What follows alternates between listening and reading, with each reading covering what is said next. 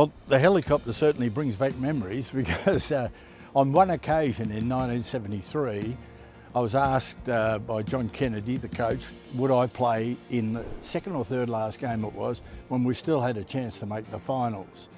And I hadn't played or trained for the whole of 1972, except for the first half of the first game. And then I hadn't done anything in 1973, so it was almost 2 years without doing anything.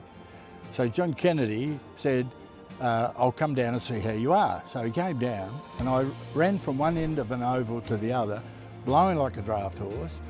And John said, and anyone that knew John would know what this means.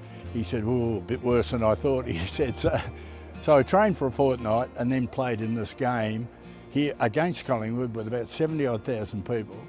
But they said, well, what we'll do, when the decision was made I'd have a go at it, then they said, well, we'll fly you over on Friday and then we'll fly you back on Saturday, back to your hotel on Saturday.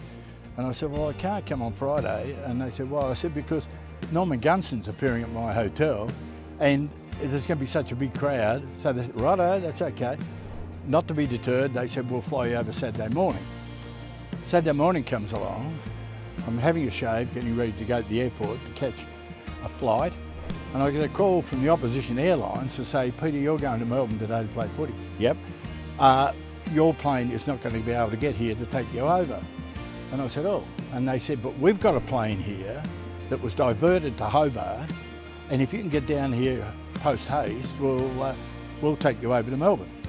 So my wife and I got down to the airport, got on the plane.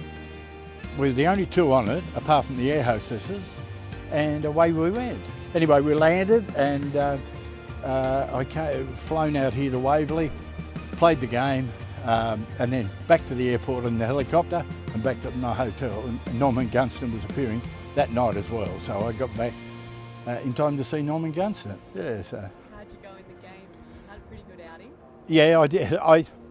I say it and I mean it. I reckon I kicked 8 goals, but I reckon 5 of them were flukes.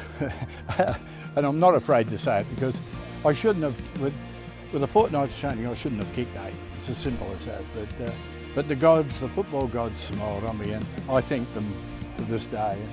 But the funny part is that it's been sort of regurgitated, the helicopter thing has been regurgitated for 50 years.